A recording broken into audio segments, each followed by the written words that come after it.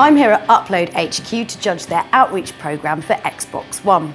Every entrant basically had to upload a video that was under a minute long, but could be about anything to do with video games you like. The next step is basically to pick our top 20 winners. So myself, here in the UK with our other judges, and of course the ones over in the States as well, are going to be simultaneously assessing which ones are the best. So those winners will get an Xbox One each. A little bit jealous, have to say. So without further ado, let's go check them out. This is something I've been looking forward to for months since I've known about the Upload Outreach programme. It was a real honour to be involved from the start.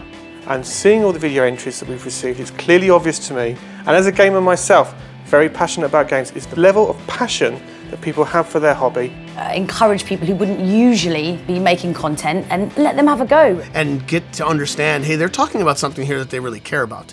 Oh, the weapons. Oh, the weapons. For me, it was creativity. Like, I really wanted to see people take a different twist. A way of looking at the world of gaming that's unique and different and something we haven't seen before. It's great because we're getting to sit down, watch all these amazing videos that the community's put together and pick some winners. I really liked the Watch Dogs one where the guy played out like what Watch Dogs would be like in real life. I thought that demonstrated a great understanding of not only what the game was about, but ways to poke humor at it. Let's just wait till it's out, shall we? And there's a few personalities really standing out. Stephen from Australia, just really warm, funny personality. Here's an achievement for you. I'm out. Whoop. Also a chap who was talking about Portal 2 who was just bonkers. I mean, he was kind of screechy, zany, but weirdly it didn't feel too put on, which is quite a very difficult thing to do when you're doing zany.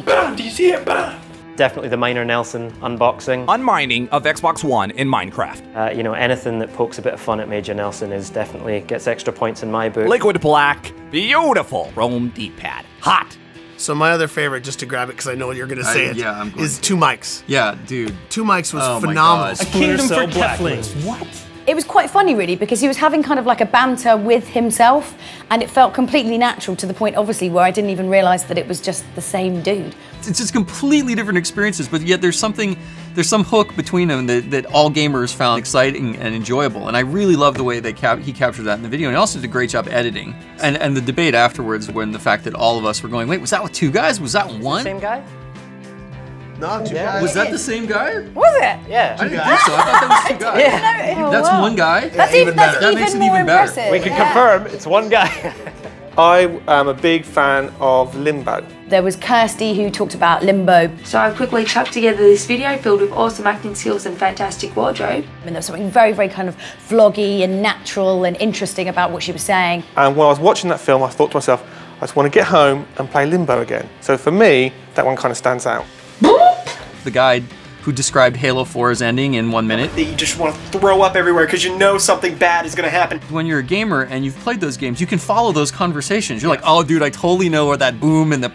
Metal platforms exploding, everything's exploding. And it's like you say, we're sitting there all the time going, yeah, I totally, remember jumping in that hole. I totally did that. It's been great to see people who don't normally make YouTube videos make something as part of the program. More importantly than getting something for free, it really, it's empowering these people to understand that their stuff is good enough that maybe they should go for it. But I think the coolest thing is that they're going to have a shop window for their talents and their creativity, right? They're going to be featured on Upload at launch. Be creative, have fun, you know, really explore what you can do with Upload and create, you know, great videos with it.